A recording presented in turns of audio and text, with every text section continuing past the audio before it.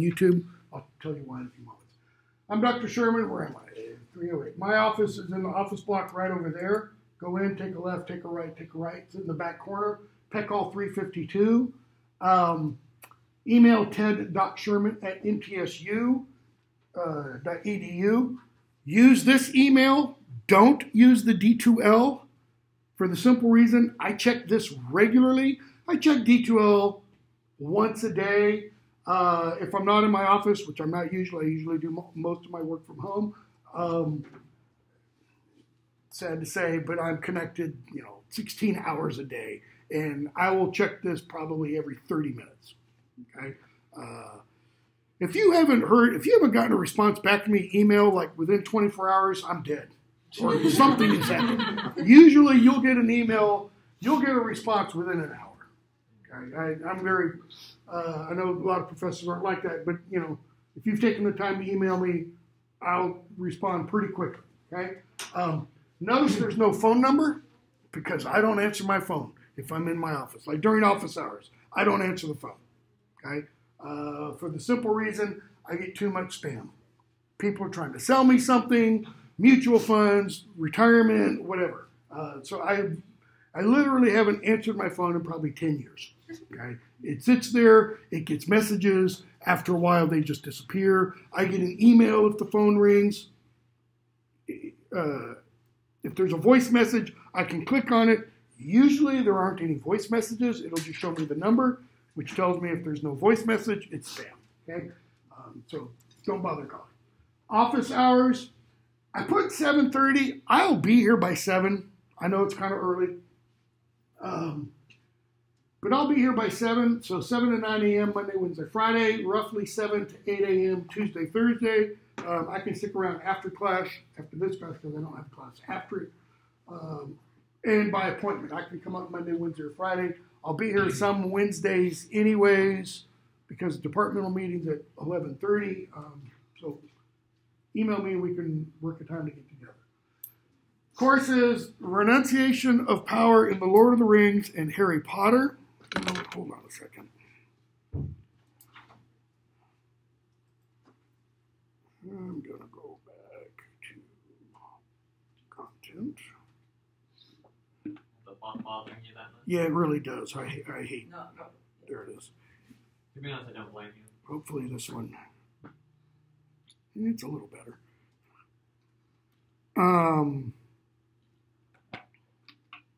It's all scrunched up though, but whatever. So Renunciation of Power in the Lord of the Rings and Harry Potter. So the texts are the 7 Harry Potter novels. If you want to, do Pottermore and Fantastic Beasts and where to find them and all that kind of stuff, have at it. We won't talk about that at all. Okay. And then the Lord of the Rings. And I did not bring a copy with me because I forgot. But I generally use and generally assign the 1-volume 50th anniversary edition. So in class, that's the one I will use. Yep, looks just like that one. And I will refer to that one in class. Why is that important? Page numbers. So I'll say turn to page. And if you've got an individual volume of the Fellowship of the Ring, your pagination will be different. Same for Two Towers, Return of the King, and such. Okay. Notice for both of these, they're books, not films. Okay. Do not assume you can pass this class without reading the books by watching the films. For the simple reason, you can't. Why? Directors take poetic license with texts when they adapt them to film. And we won't, I was going to say we won't talk about the films, but we will a little. Usually I'll be dumping on them because I hate them. I will make some positive comments. There are a couple of scenes in The Lord of the Rings. Peter Jackson did fantastically. The rest of it was horrible. And the Harry Potter stuff, kind of the same. Okay. I also have, and I have not.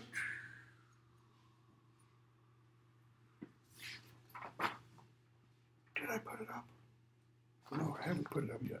I've got this essay, where'd it go, by Tolkien on fairy stories, which I have not put the link up, I don't think yet, to that I'll put up after class today.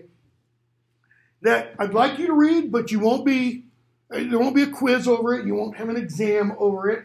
But I'll make a lot of references to this thing as we go. And in fact, it's most of what I'll talk about today. Okay. I didn't think I'd keep you the whole time, but I won't shut up. So I'll keep you here the whole time. And then I don't know why I put this up. Probably because I was copying and pasting from one syllabus to another. The Purdue Online Writing, that just gives you, that particular link gives you information about MLA formatting style. Why? You're going to write 2 essays in here. They're both exams. One is over Lord of the Rings. One is over the Harry Potter novels. Okay? And then there will be a bunch of quizzes. Okay? And you need to use MLA style for both those essays. We'll talk about that later. Okay? So, course description. Notice, the course has a title. The Renunciation of Power in the Lord of the Rings and Harry Potter. Should say in the Harry Potter novels.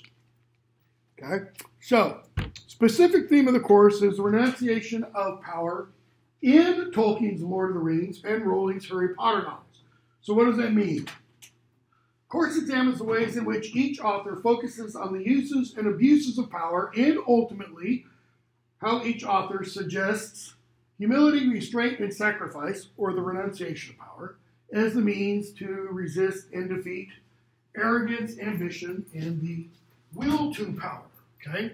Anybody know why I have the will to power in quotation marks? It's a very famous phrase. It comes from a 19th century German philosopher named Friedrich Nietzsche, and it really animated people like Hitler. Okay? You're going to see a lot of very Hitler-esque ideas, for example, in not Lord of the Rings, the Harry Potter novels. In fact, we kind of have a Hitler stand-in, almost of sorts, Voldemort. And Voldemort's, what do we want to call him? Ideological godfather, Grindelwald. Okay, who's Grindelwald? Anybody? What did Dumbledore do? He was his best friend. He dueled him. He was his best friend. We find out late. When did he duel him? Time ago. Anybody know? 1945. That's when Grindelwald was defeated. Coincidence? Yeah, coincidence. You know what happened in our, there's all kinds of things like that. Okay, at various courses, at various times this semester, some of you're going to sit there and you're going to have to hold on to your head because it's just going to want to explode. Because you're going to go, oh my God, I never thought of that kind of thing. Okay, so I stole the title essentially, modified it from C.S. Lewis. C.S. Lewis wrote one of the early first reviews of Tolkien's Lord of the Rings, and he titled his review, The Dethronement of Power. Okay? Now, in the fairy story essay, Tolkien talks about power. But he doesn't talk about power as, fairies trampling around in the woods, throwing power here and there. He talks about power and its effect on others, and he distinguishes between 2 kinds of power. He distinguishes between the power of the magician and the power of the, what he calls, sub-creator. Okay? And the magician, he says, is, uses power or has power to dominate wills and things. That is, to exert power, dominance over wills and things. How many of you have read the Harry Potter novels? Show of hands. Most of you, okay? How many of you have seen some of the Harry Potter films? Most of you, okay? Okay? So, we find out in the 4th book in the Harry Potter series, see, I shouldn't even be going there. I should be finishing this syllabus, but what the hell. There are 3 unforgivable curses. What are they? Imperio. Imperio. What's the Imperious curse do? It controls somebody. There's the domination of will. What else? First novel, Harry and Ron's and Hermione's, one of their early classes with Professor Flitwick. What do we see that Hermione can do that Ron can't? Wingardium Leviosa. She exerts power on a feather. She makes it float. Okay? That's power. Tolkien says that's the power of the magician. Okay? Which, as he will say in the fairy story, I'd say, that's bad. That's bad power. It's bad juju, you know. But the power that the sub-creator has, the author, the painter, the composer, etc., that's different. We'll talk about that later. So it's the renunciation of power. Jump to the end of The Lord of the Rings. Does Frodo renounce power? Take that back. Not the very end. On Mount Doom. Does he renounce power? Does he get there and go, I want to get rid of this damn ring because it's eating me apart? No. He says, the ring is mine. I will not do what I came to do. I claim it. Frodo fails at that moment. Total failure. Total. Not a little bit positive. Total, absolute failure. Why? Because Gandalf tells us early in the beginning of the novel why that's going to happen. Tolkien gives us all kinds of foreshadowing.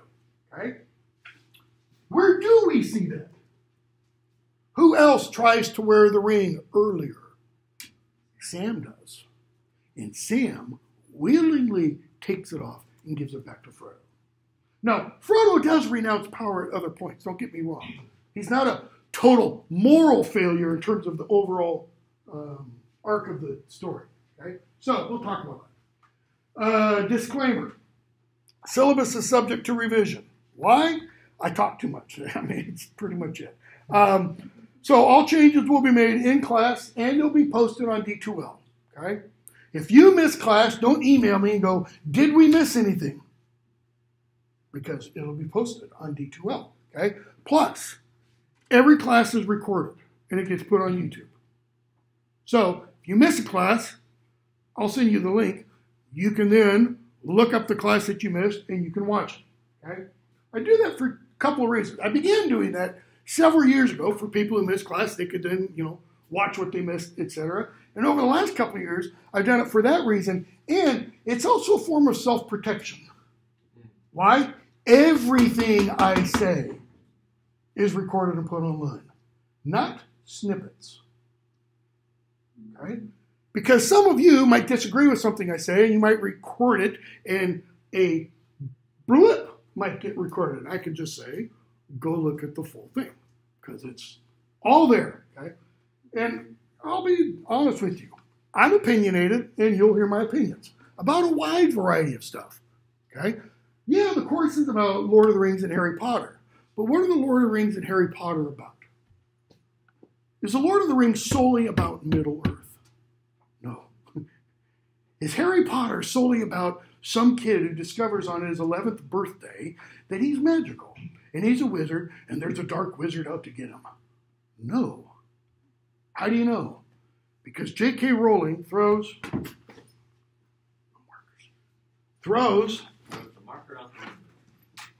the word in second novel, I believe it is,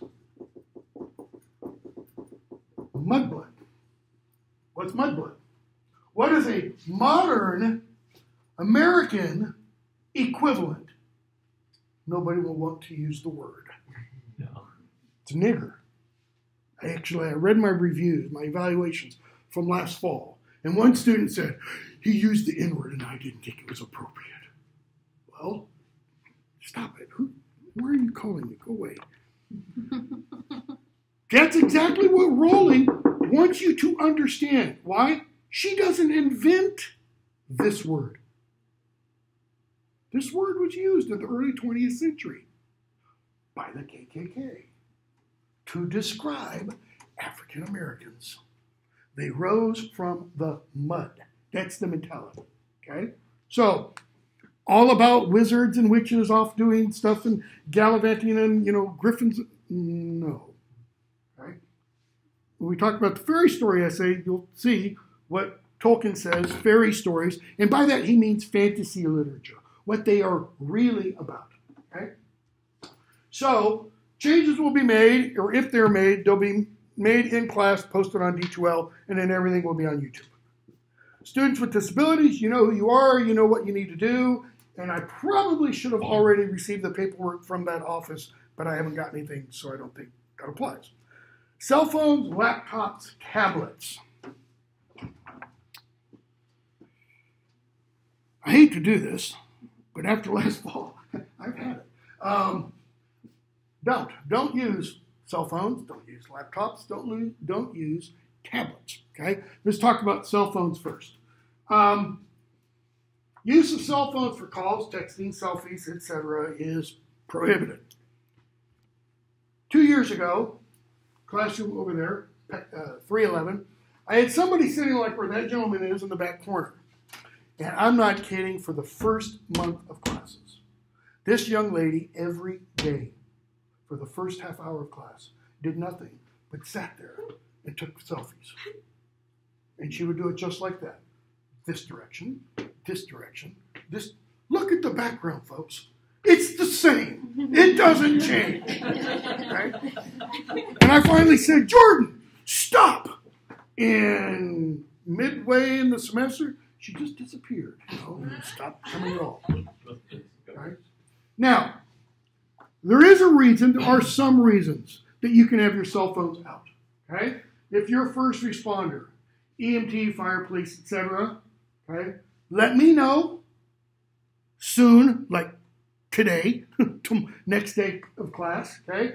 And if you're on call or something like that, have your phone out, put it on silent. If you get up and leave, I'll know why, okay?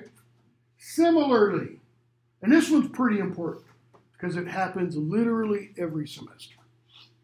I don't know if I just draw the people who are going to have, the universe crap on them or what, but if you have an ongoing family emergency or situation, or something happens in the course of the semester where an emergency arises, let me know immediately. Email me that day. That is, take care of the urgency, the emergency immediately. Don't stop to email me while somebody's having a heart attack. Get them to the hospital first, and then while you're in the waiting room, short email. Okay? But let me know as soon as it happens, within a day. And I will do everything in my power to make sure that, one, you can complete the course, and two, you can complete the course by passing it. Because you can complete the course with an F. Believe me, many students don't think they can, but they work at it, and they do achieve that F. Okay? If you have that kind of situation, I will say, keep your phone out, keep it on silent, and if you get up and leave, I will understand and I will know why. And you do not have to say anything. Okay?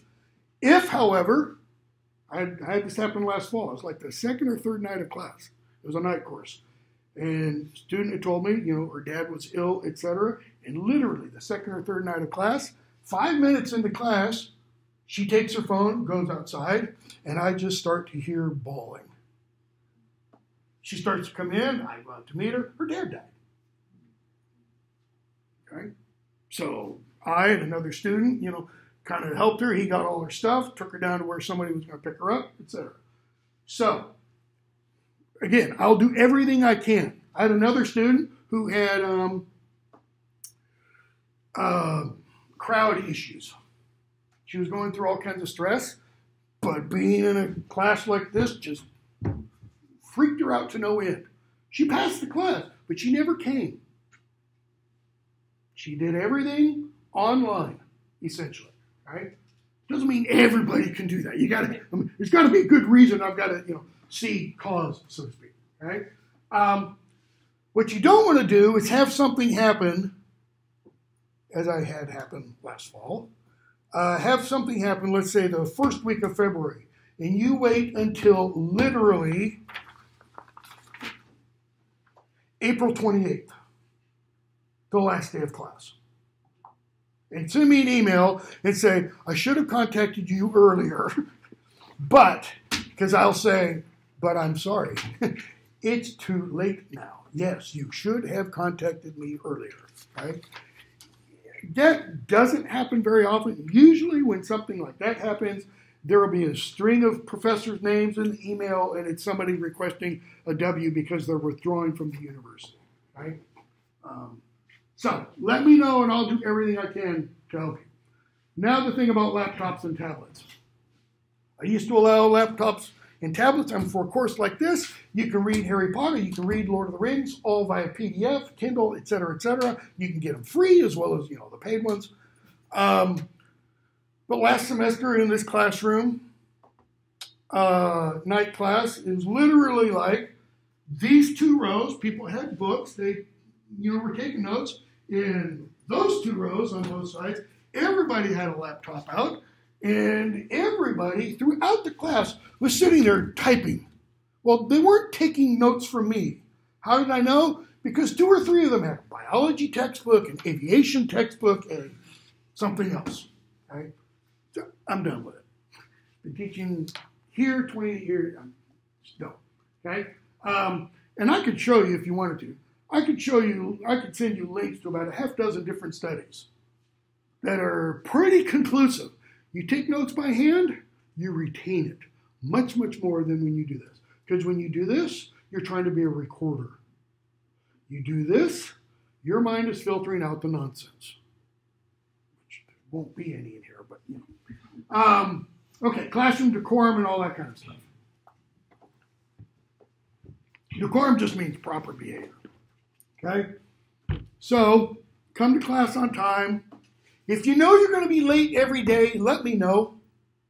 Like, if you're coming, you get off, what time is it? 9:40. You get off work at 9 o'clock in Nashville.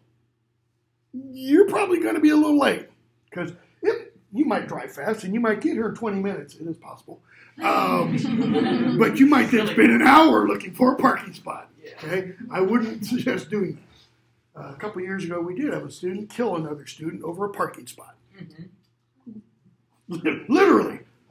Pulled out a knife and because she took her spot. Okay? So be aware. Some of your neighbors might be a little crazy. She's doing life. So arrive to class on time. Be quiet and pay attention. If I'm talking, somebody else is talking. That doesn't mean you have to sit there like corpses. Be nice to each other. That's what courteous means. Use language appropriate to the setting. I'll try not to swear too much. I will. There will be dams and hells every now and then. Don't eat during class. I don't care if you eat. But don't come in with a big old bag of crunchy Cheetos or Doritos so that the person next to you, starts wigging out because of the crunching sounds in their ears. Or chewing like, a handful of gum where you can't even close your mouth properly. Just be courteous of the people around you, okay? What else? Don't fall asleep. Why? Because if you do, I'm going to do this. It'll be the last time you fall asleep in my class, okay? Usually that's really helpful if somebody has their head flat down on the desk. I've only had to do that, I think, about 3 times. But it gets the point across. What else? Don't do homework or assignments for other classes. Or if you're going to, be smart about it. Don't come in with that big, massive nursing textbook and have it right in front of you. Here, sit in the back where I can't see you. I mean, some people, wow. What else? Headphones, earbuds. Again, wow. I've had students walk into this classroom, sit in that back corner, and I can hear the music while I am talking.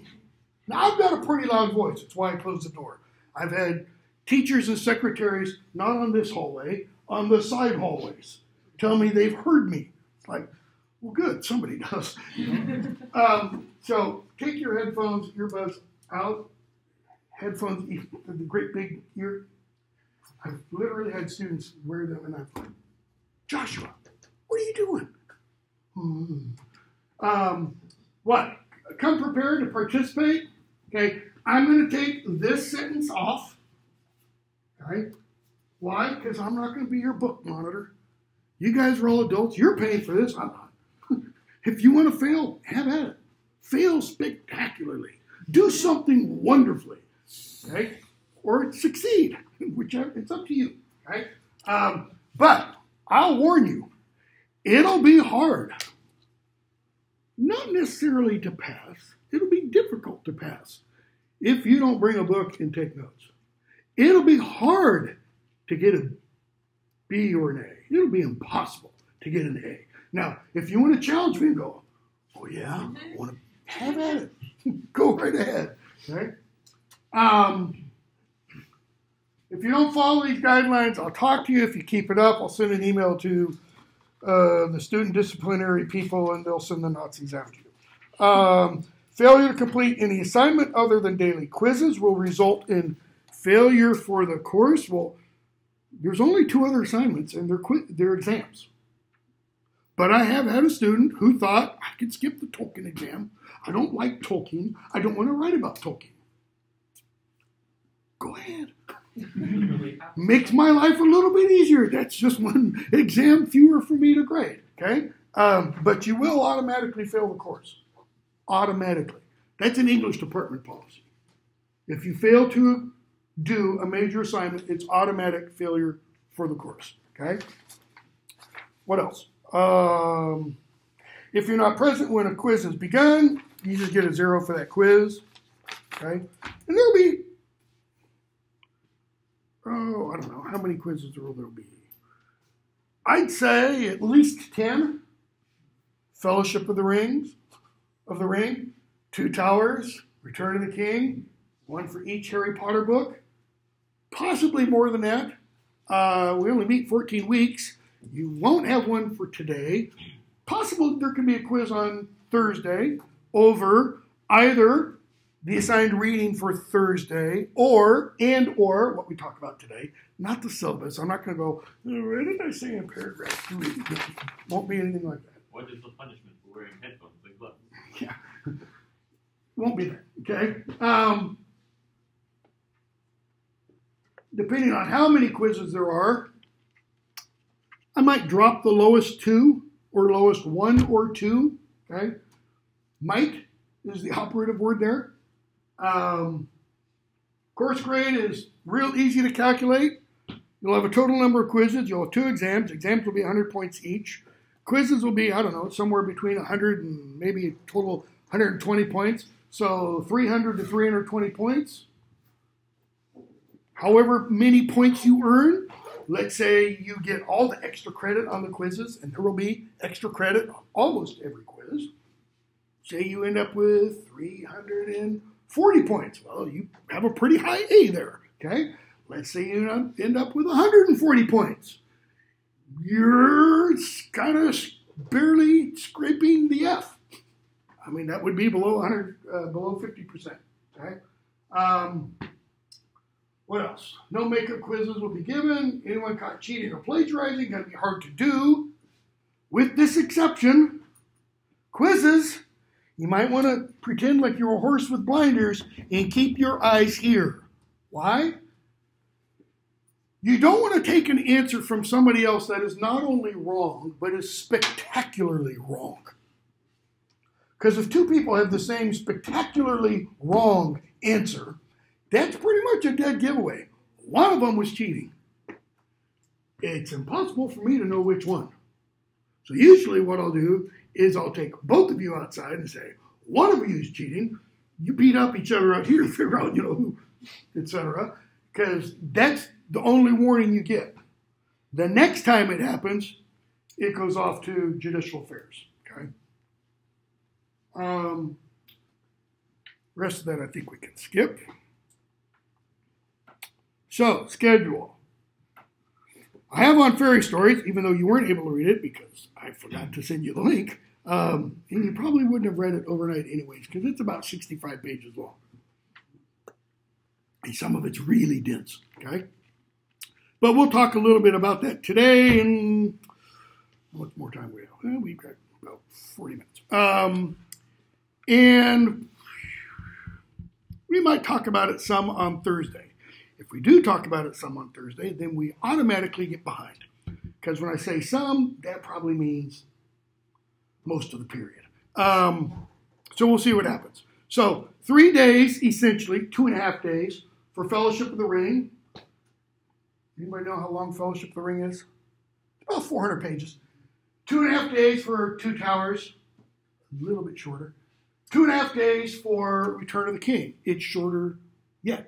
Unless you read the appendices, in which case it's longer than the other two. Okay?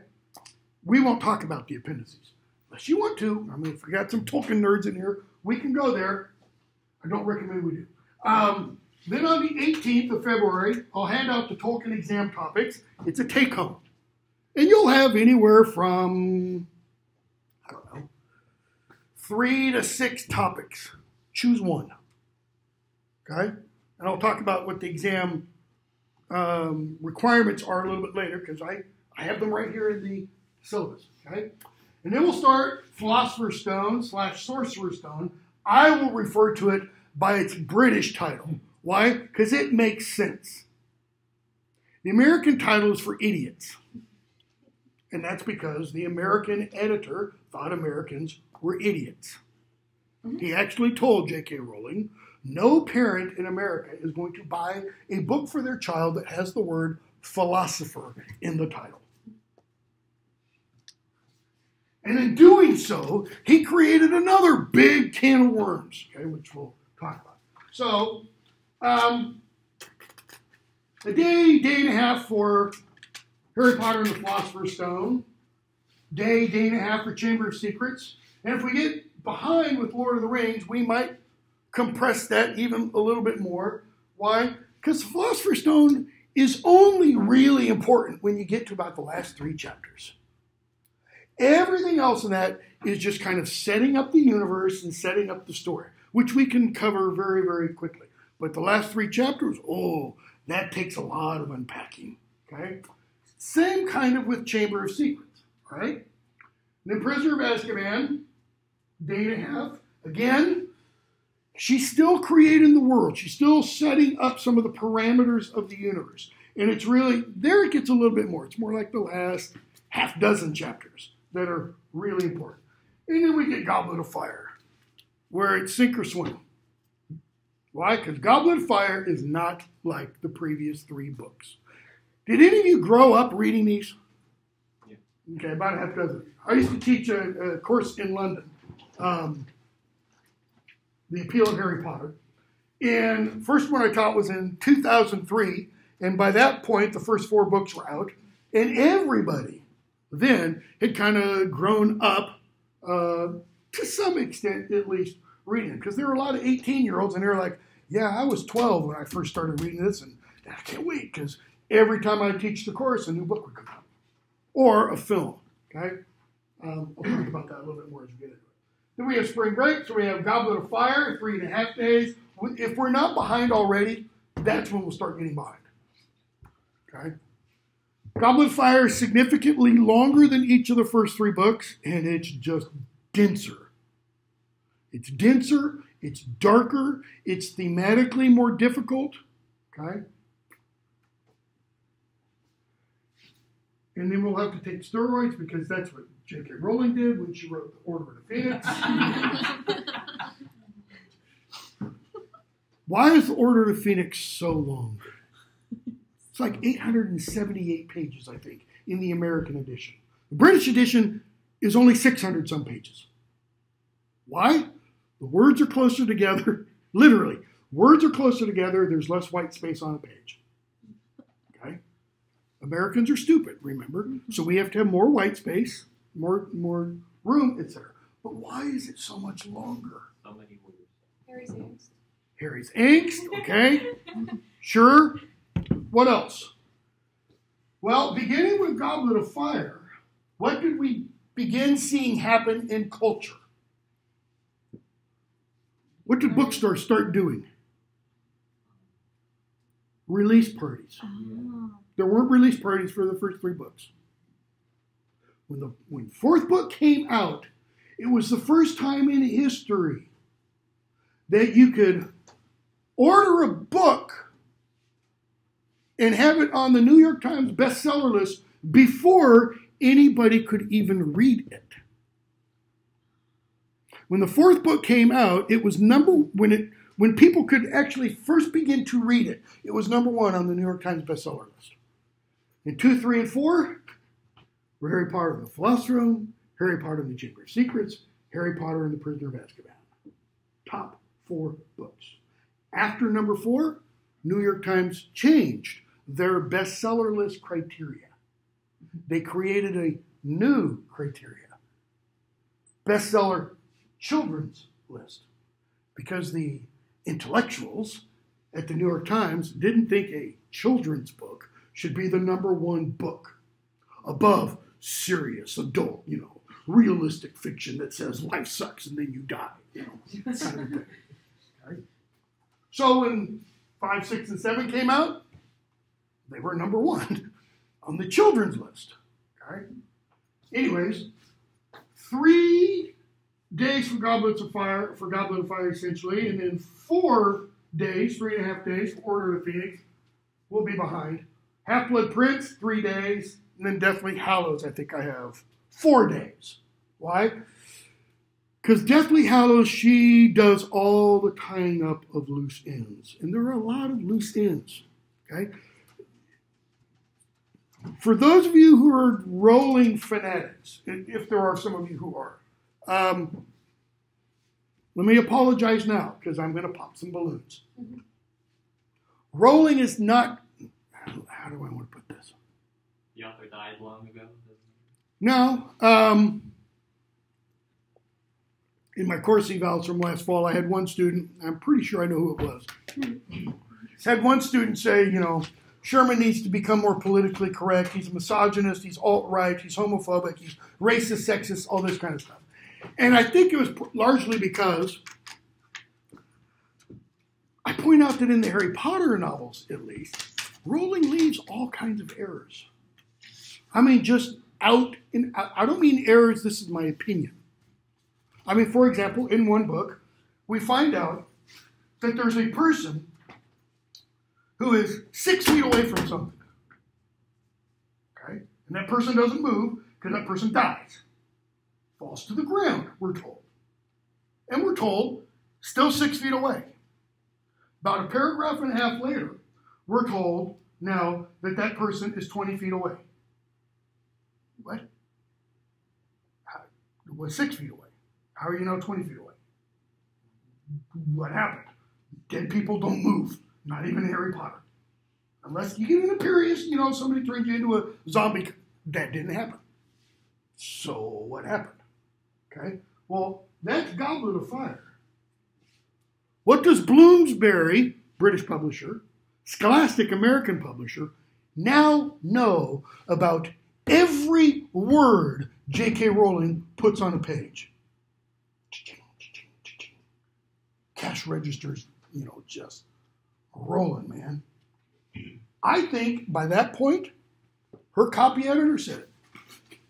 I'm not touching it. Because the 4th book and the 5th book, they've got a bunch of errors. And I think the copy editor, I think probably the senior editor said, don't change a thing. Because we're just raking in the money here. Okay? I mean, after all, she went from being penniless to, from the time the first book was published to the time the last book was published, to being a billionaire. She went from being poor and on Scottish version of welfare to being the wealthiest woman in the United Kingdom. Wealthier than Queen Elizabeth. Because of words on a page. Okay? So you don't want to touch those words. And then we'll have at the end, where is it? The Rowling exam will be given out on April 28th, and it'll be due, I think that's a Monday. Okay? It's not the regular exam time that's listed. Okay? But it'll be due. The 28th is a Tuesday, so the following, 6 days later, due via email if you don't want it returned. If you want it returned, You bring it to me in my office or put it in the box on my door. I'll be in there, etc. Okay? Same kind of form. You'll have somewhere between 3 and 6 topics. Choose one and write your best. Okay? Question. Yes. When you say we have like 3 days for such and such book, how much like external reading? None. None. None. For these exams, you don't have to do any library research or anything like that. Okay? In fact, I don't want you to. I want to know your thoughts, your response. I don't care what other people say. I want to hear what you say about whatever the topics are that I give you. And maybe with the slight exception of one topic, okay, that you'll get on the final exam. None of these are stroke my ego topics. My ego, not yours. They're all, about something, some aspect of the book or books, okay? For example, look right here. So here's the form the exams will take. You're going to write a 750 to 1,000 word exam. Roughly 3 full pages. Okay? 3 full pages is right kind of in the middle. It's about 900 words. Okay? On the J.R.R. Tolkien material and another one on the Rowling material. Okay? Choice among several topics. You'll follow the directions that will be included in the handout, but those directions will include these exact same directions right here. Okay? Because I will copy and paste them. So, for the Tolkien exam, you must have 5 direct, substantive, 10 to 30 word, quotations, not paraphrases or summaries, but direct quotations from The Lord of the Rings. And I think the only way I change that on the exam sheet is I will say, I want 1 quotation from The Fellowship of the Ring, 1 from The Two Towers, 1 from Return of the King, and you choose where you get the other 2 from. Okay? Why do I do that? Because I've had a smart-assy student in the past take all 5 quotations from 1 page. Okay. And tried to, with that 1 page, tried to argue something that you really needed to quote from all 3 books. Okay? Question. So, how do you care if we go a little bit over the 1,000 words? Yeah, if it's depending on how you define a little bit. Okay. If you're 1,100 words, that'll probably be fine. If you're 1,500 words, that's not a little bit. That's 1.5 times the length. Okay? 20 students. That adds significant amount of grading time. And I'll tell you in a moment how I go about grading, okay? Put a little fear in you. So, notice these are direct quotations, not paraphrases or summaries. Does it mean you can't paraphrase? No. You can paraphrase, you can summarize, but you better have 5 direct quotations. Yes? Are we going to be able to take any of them from the fairy stories and all? Yes, I think 1 or 2 of the questions will involve stuff from the fairy story essay. Okay? In fact, I know 1 of them will, depending on how much we get to talk about the fairy story essay. Think about it. It will, just automatically. Okay? Notice how I define substantive. 10 to 30 words. Why? I had to add this, I don't know, somewhere in the last couple of years. Because I would have somebody quote the word, yes. It's a quotation. It's in the book. Go to the page. How the heck did they spin that? Because they thought I was stupid. And I usually, how stupid do you think I am? Is what I will rate. Anyways, don't do that. Okay, so for the Harry Potter novels, notice you will have direct, substantive, 10 to 30 words, quotations, not paraphrases or summaries, but direct quotations from at least 5 different Harry Potter novels. Not 3, not 4, not 2, not 1. Does that mean you can't have 6? No, you can have 6 quotations, but they better be from 5 different Harry Potter novels. Okay? And then you have all this kind of stuff about format, all that stuff on the bottom about what kind of papers will get what kinds of grades. Okay? Well, notice right here, failure to include a title for your paper, failure to turn in your paper on the assigned date, and or failure to follow any of these directions will result in an automatic F on the paper. Now, some of that I'm just trying to scare the hell out of you. I'll tell you which parts so that it's very clear. Formatting. If you've got a justified right margin, I'm not going to go moron, F. But I will put a comment there about the margins. Okay? Why? That's me. That's because unjustified, non-proportional spacing is easier to read. It's easier on the eyes. It's easier on the brain. I can show you the studies. Okay? Paper length, that's pretty important. You don't want to fudge on that one. So don't turn in a paper with, as I had happened last fall, 150 words. It's the beginning. Even all the quotes. Yeah, they didn't have them. Oh, wow. Okay? Didn't have them. And I was just like, WTF. Number of required sources, etc. So here's what I'll do when I get your papers. Because I'm anal, I'll put them in alphabetical order. I won't hand them back that way, by the way. I'll shuffle them up. I'll put them in alphabetical order, and I just go like this. Title, put it over here. And if there's not a title, I give you one. It's a big fat F. I put it over here. I don't read it. I will not read it. Why? If you didn't take the time to put a freaking title on it, I'm not going to take the time to read it. Okay? That's the first mark. That's the first run through. Second run through, I turn to the back. Does it have a works cited page? And if it doesn't, that's an F. What's going to be your works cited for Lord of the Rings? Lord of the Rings! You have one! It's not that hard. And at some point in the semester, I will probably write on the board what it should look like. This isn't rocket science, okay? If you can't do the minimum, I hate to say it, you shouldn't be here. College isn't for everybody. That's not a slam on anybody.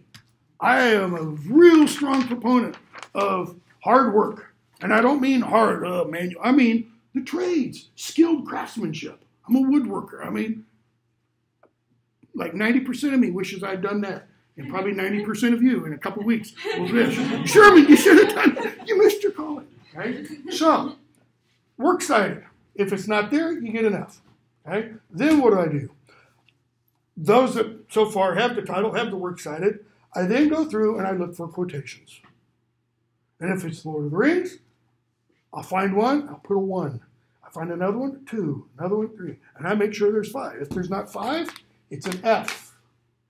Would it help if we put like a list of all of our quotations? Nope. Like about no? Okay. No, because you could lie. If I take that as, the truth, it could be wrong. Why? Students have done that before. Oh, wow. They've listed quotations, and I'm like, this isn't MLA style. And then I start looking for them. And like I've had happen, half of them weren't there. They meant to. Oh, and don't do this either. Don't have a little tag in your paper as you're writing it for you to say, put good Rowling quote here and leave it. I had that happen last fall. A couple different classes. That just makes me feel bad for And somebody. it didn't get put there. That's what happens when you're writing a paper. See, this class meets at 9:40, at 8:20. And you've been up all night, okay? So I go through and count the quotations. Are there 5 from the Lord of the Rings? Is there 1 from each of Fellowship, Two Towers, Return of the King? Harry Potter. There might be 5 quotations. They might be from only 4 books. F. 90% of success in life is following simple directions. For anybody, okay?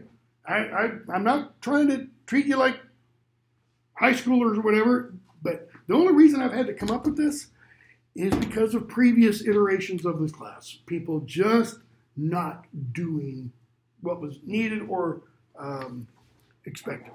Okay? And then there's, spelling.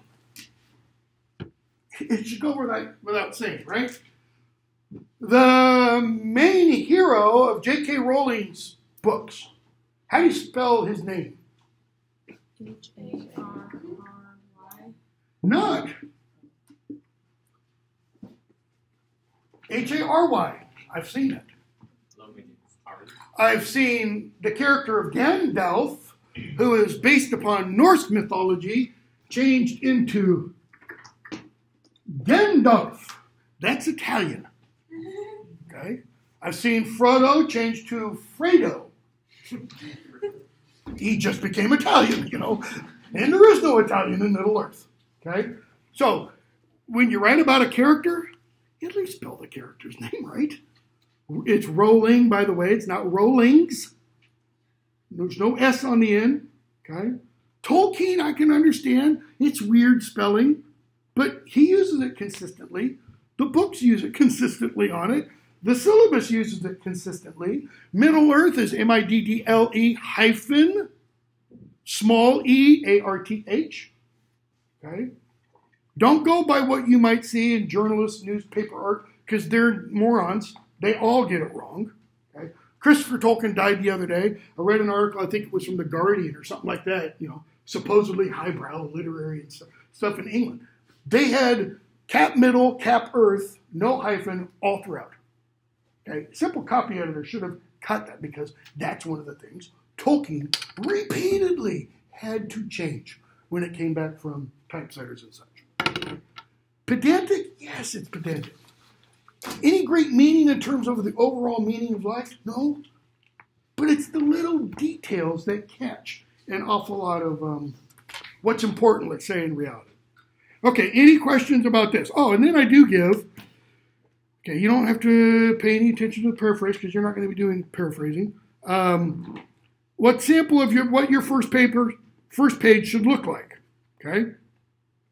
Notice Smith 1, it's upper right-hand column, your last name, page number, and then assuming your name is John Smith, put this, but notice I put, but use your name. Anybody know where I'm going? I had a student last fall turn in a paper with my name because I put Ted Sherman there, and they put Ted Sherman. I've had students before put, because I've had your name, they put your name. Did they at least have the right name in the page at the top? The one that had my name did. Okay. Yeah, took me a few minutes. Anyways, you've got all this stuff here, Pity and Mercy and Lord of the Rings. This is where your paragraph begins. Please do not put, this is where your paragraph begins. Because I did have another paper. I used to just put here blah, blah, blah. I had a paper that began blah, blah, blah. And then they just went on into their paper. And I'm like, oh my God, I've been teaching too long. Okay. Any questions about the syllabus? About course expectations? Does it matter what version of the Harry Potter books we get? Or no. Okay. No, I mean, the one I signed for I had the textbook order for the class is the boxed edition, just in case you want to have it in the little paper back box-like thing. If you're like me at all, and if you dog-ear your pages at all, if you dog-ear like 2 of the books, it won't fit in there anymore because the dog-ear of the page doubles the width of the page. You do that with a couple books. It's really tight to get the 7 books in the box as it is. My son got me a new copy a couple of years ago for Christmas because, the 6 copies I already have that are all marked up aren't enough. How much of the books are we actually reading? Are we reading All of the them. whole Yes. chain in the okay. Wow. Yep. One of the comments from one of my classes last fall was, don't read this if you don't take this course if you don't want to read. Or don't take this course if you can't read 400 pages a week, essentially. Because it's about what it comes out to. I mean, there's 10 novels, right? If you take The Lord of the Rings as being 3, it's not. It's not a trilogy. A trilogy is 3 separate novels about a common idea or character. The Lord of the Rings is one really, really long book. It's only divided into 3 because Tolkien's original publisher said, "Are you crazy? We can't publish a 1,200-page. Think how thick. Well, look at the one you have. Nobody published books like that. I mean, Dostoevsky, but he was Russian. They're idiots. I mean, they'll publish these massive books. His publisher wouldn't do that. Okay? So it's 3 novels divided in. It's 1 novel divided into 3 volumes. It's actually 1 novel divided into 6 volumes. You've got book 1, book 2, book 3, book 4, book 5, book 6. Okay. Other questions? Yeah, we're going to read all of them. Okay. Now, does that mean we're going to skip passages in class? Yes, obviously. We'll probably. Let me put this up. Lights.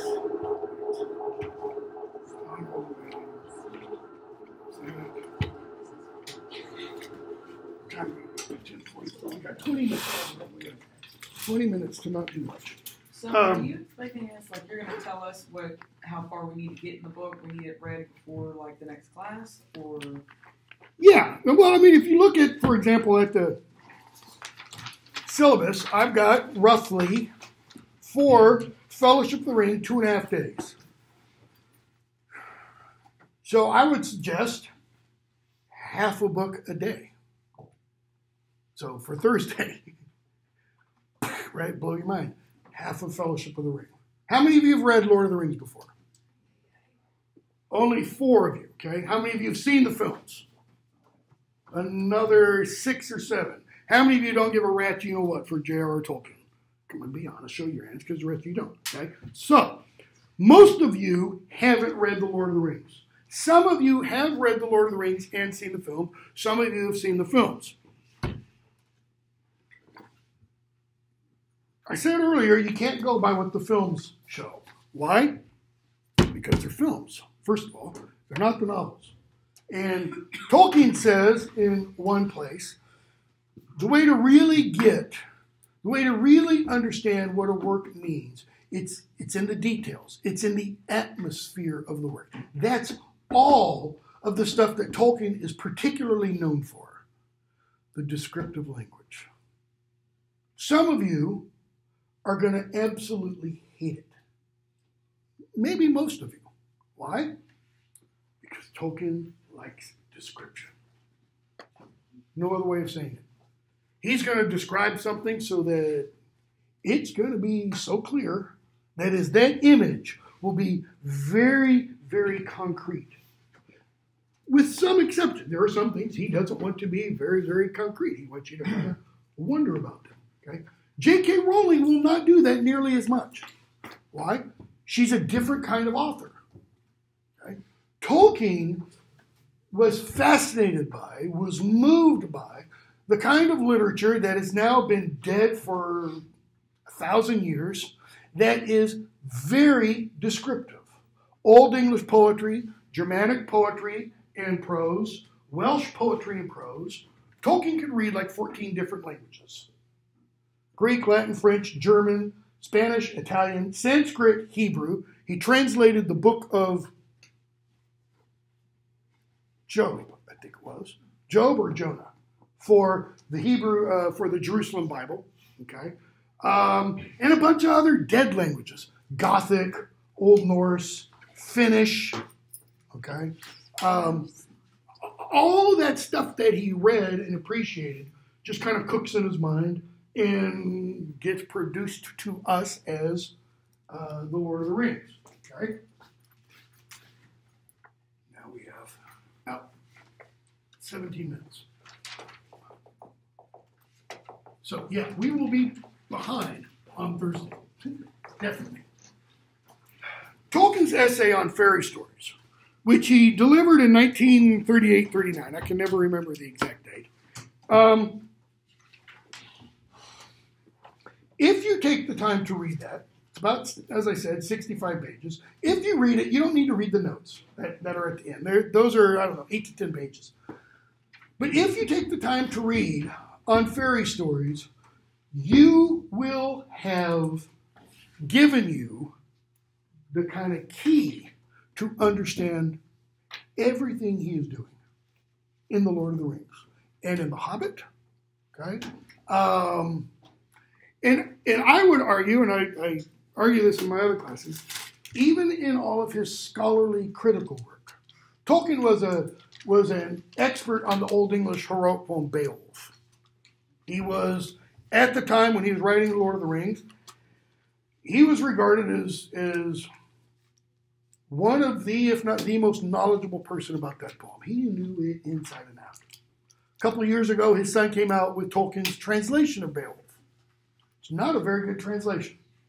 I would argue. I used to teach Old English and Beowulf at the graduate level. So fall semester, students learn Old English and they read a few poems and some prose stuff. In the spring semester, they translate.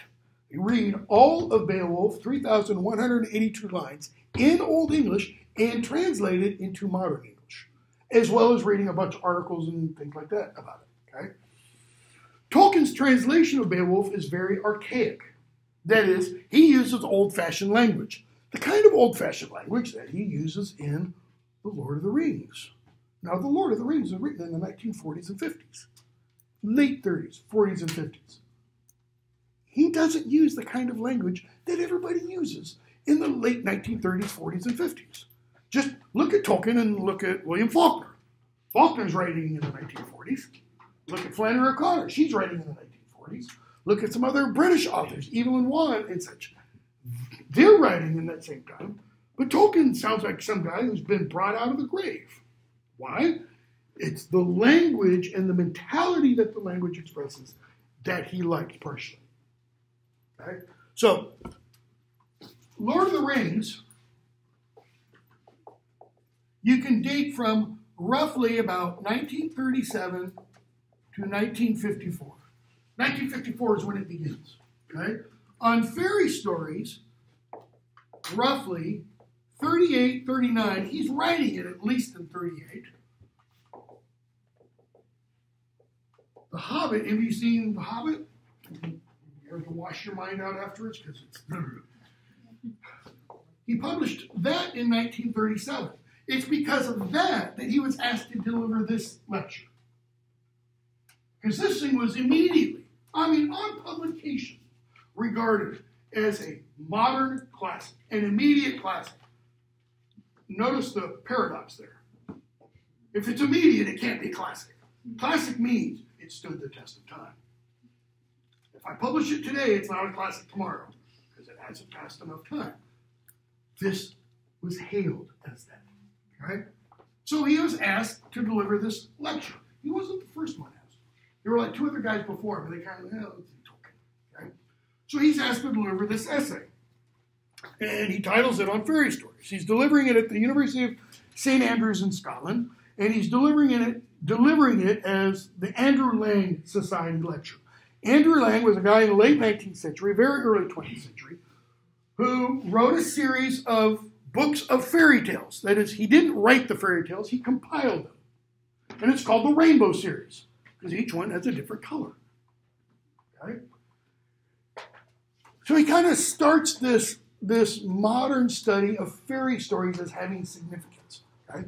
So Tolkien, in this essay, begins by saying there are three main questions that anybody proposing to talk about fairy stories has got to talk about. One, what are they? What's a fairy story? And again, fairy story is synonymous with fantasy. Okay? Two, what are their origins? When did fairy stories begin? Okay? And three, what is their use and function now? Now notice that third question is kind of interesting because of the two things that he says there, use and function. How do you use a story? How do you use Stephen King's The Stand? can use it as a paperweight. You can use it to hold the door open. It's so heavy. How do you use literature? How do you use Star Wars?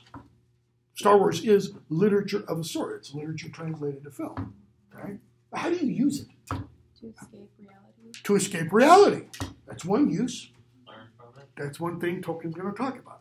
Learn from it. What are you going to learn from The Stand? Don't trust men in black. Well, you obviously, the literal is there, but I think the more important thing is the moral themes and purpose of behind book of writing and what goes on. Okay, let's use Star Wars. I love using Star Wars because it fits so beautifully. First film, the real first film, 1977. Okay? What's the moral message, so to speak, that comes out? Where is it expressed, or is it expressed in the film? There is one scene that kind of expresses it. Luke is on Han Solo's ship, Millennium Falcon. He's with Obi-Wan, and he's starting his Jedi training. And Han Solo's sitting back there, polishing his blaster, so to speak. And Luke's trying to, defeat the blaster thing that's whizzing around his head. And Obi-Wan puts the blast shield on. He's like, but I can't see it. He says, that's the point. You need to reach out with the Force, Luke. What does Han Solo say? Anybody remember? Hokey religions and ancient weapons are no match for a good Uzi, a good AK-47, because that'll take care of them all. That's when Obi-Wan puts the blast shield down. He's like, reach out with the Force. And Luke gets zapped a couple times, but then he does a and Han Solo's like, lucky kid, lucky. Well, you kind of have a message there. What's the message? Trust in hokey religions? What enables Luke to destroy the Death Star at the end? It's the connection with the Force. It's not.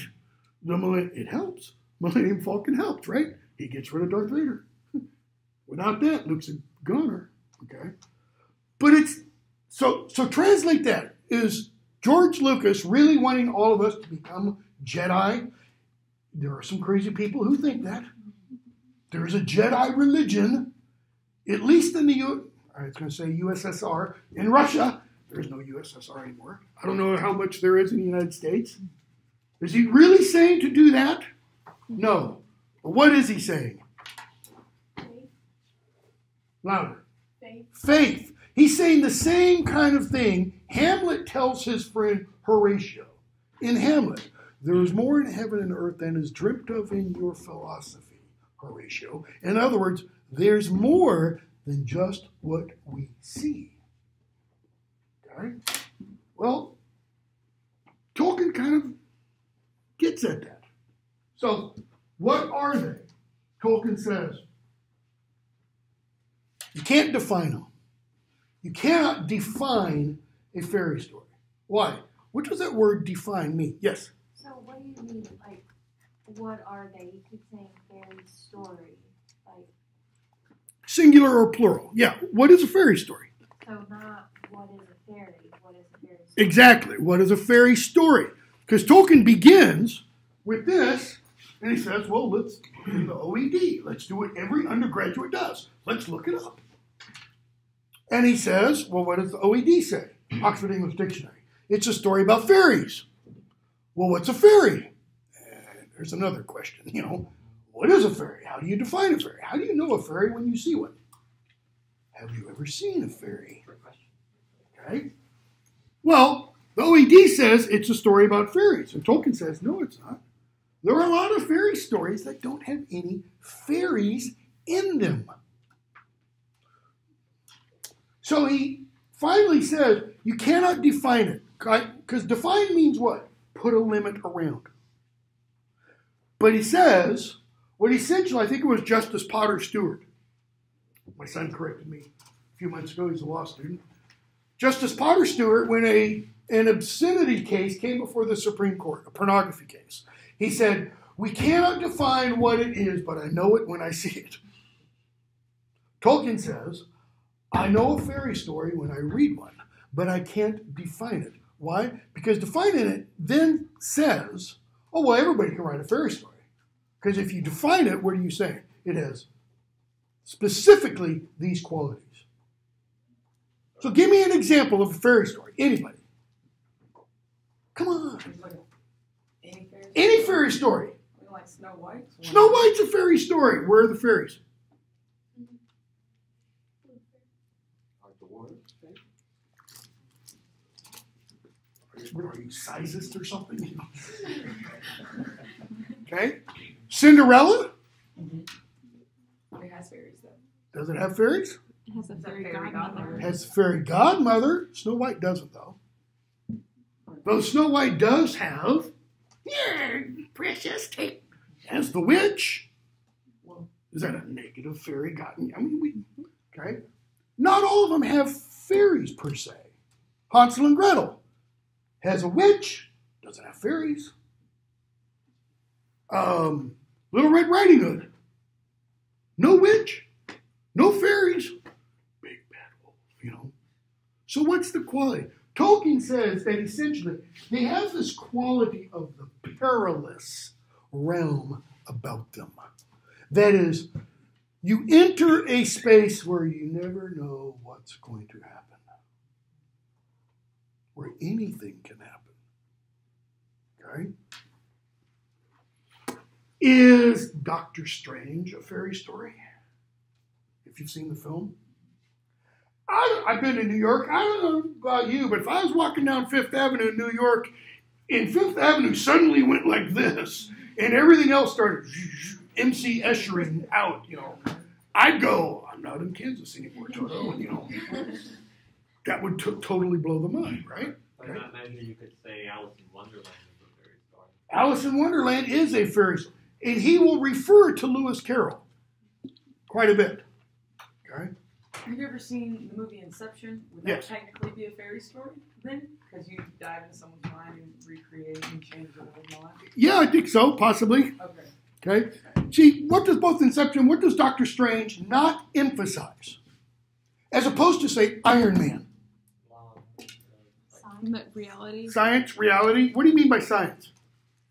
I mean, there's nothing technical about it. What makes Iron Man Iron Man? Engineering. Engineering. He has an iron suit. What is, after all, in one of the Avengers movies, what does Cap say to Tony? Big man in a suit of armor. Big man in a suit of armor. Take the suit of armor. What do you have? Billionaire, you know, philanthropist, playboy. Tony smarts off. Is it the suit that makes Cap Cap? No, but it is what? Science. Is that really what makes Cap Cap, though? No. What is it makes Cap Cap? I can do this all day and get the snot beat out. It's the courage. It's the willingness to stand up for the little guy when he is the little guy, you know. Okay. Tony only has that win when he got the suit on, you know. Otherwise, it's run away, run away. Okay. Origins. Tolkien says you can't talk about origins because what are you really getting at? What's the origin of story? What do every stories center around? Every one. What's their basic common ingredient? Retelling some of that. Close. You used a word that kind of got to what I want to pull out. It's like a reimagination of something. Close. Words. Words. Every one. Can I communicate a story to you without words? Yeah. I mean, other than visually, other than drawing. No, I can't. Because in order for my idea up here to get to your brain, what's got to happen? You'd have to write or draw it. I've got to get it out from up here. Some kind of communication. Okay. Have you read a lot of stories visually, solely by image? I mean, there are a lot of stories that are solely told by images. A lot? Yeah. I think there's some. Graphic novels. But what do all graphic novels have? Words. Granted, there Right, well, are they some that usually don't have a use words. title, but there are a lot that, like, beyond the title, there aren't any other words. Okay, see, I'm not familiar with any that don't have any words. That don't have any balloons, you know, with text in them. Now, I do know of some novels, because I've got a couple at home, that are solely images. Yeah. Hugh Cabret, something like that, and then there's this other one. Because we used to, quote unquote, read them to our kids. We'd look at the pictures, and then my wife and I would make stuff up about what the pictures are saying. Is that what the author, drawer, I don't know, illustrator, I don't know, right? But Tolkien essentially says, when you're talking about the origins of stories, what are you really talking about? The origins of language. The origins of myth. Can't talk about the origins of myth. What is myth? What does myth mean? The word myth comes from the Greek word for meaning.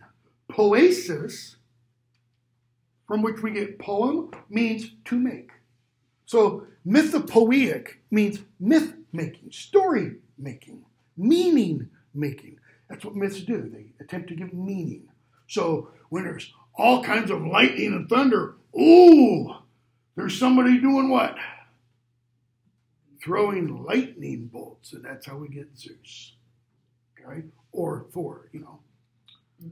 So Tolkien finally gets down to this question. He goes, this is the important question. Why? Because J.K. Rowling did not invent something that conferred invisibility. The invisibility cloak. Neither did J.R.R. Tolkien with the ring. Long before J.R.R. Tolkien, there was the Ring of the Nibelungs, the Nibelungenlied, roughly 1204, written in Middle High German. And it's a ring that makes you invisible. And before that, there was the ancient Greeks. I'm trying to remember what specifically it was, and I'm drawing a blank. But there was something that if you took, it would give you invisibility. What about the first Harry Potter novel? Harry Potter and the Philosopher's Stone. She doesn't create, that's why I think we ought to use that title. Why? The idea of the Philosopher's Stone goes back at least 3,000 years. The idea of a Sorcerer's Stone goes back to 1997. It was invented by an American publisher. Okay? And guess what? There are still people, honestly, sincerely, intentionally seeking the Philosopher's Stone today. I can believe that. Because of what they think it can confer. Okay? And we'll talk about what that is later. Okay, we'll stop because we're a minute over. Okay, how am I going to... try to read about the first 4 or 5 chapters. Now, take that back. For Lord of the Rings, get to... That's the first half of the book.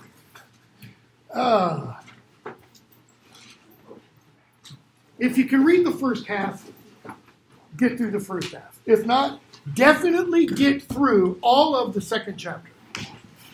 Or get through the Prancing Pony. Get through the Prancing Pony chapter.